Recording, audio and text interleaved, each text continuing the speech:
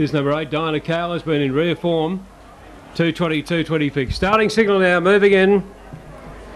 The running of the Group 1 Zoom Top. Dinah Willow to the inside, Cheetah Zorro 3, Lucy Wise in 5, Born Ali 7. Madison D, Banarkin, the Queenslander in 4, Destiny Fireball. Last year's winner in Dinah Cale. Green light set to go. All in for the Zoom Top.